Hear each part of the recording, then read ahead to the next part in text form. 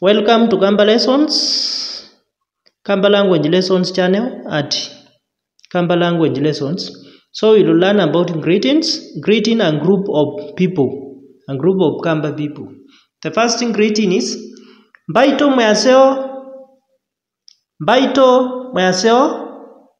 Then they will respond and they say, they will answer the Museo. These are a group of people, okay? Baito museo, the museo. And it is the same as asking them, how are you? Then the second one is museo inge. You ask them, are you fine once more? Then they will respond and say, the museo inge. The museo inge. Museo inge. The museo inge. They respond that way. Baito museo, the museo. Museo inge, the museo inge. Then the next type, Baito cho matinda.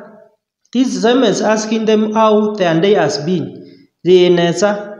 Baito Uvoo wenyu ne museo. Baito Uvoo wenyu. This means how they are, how they feel. Then they will say they feel good. Ne museo. Baito cho matinda the nesa. Baito Uvoo wenyu ne museo.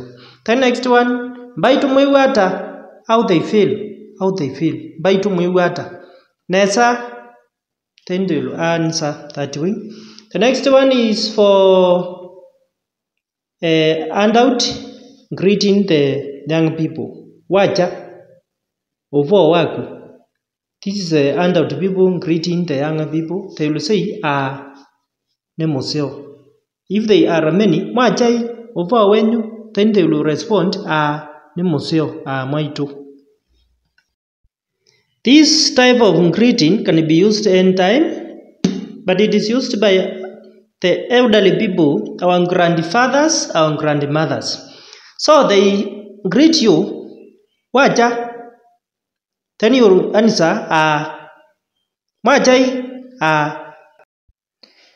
even they can say your name.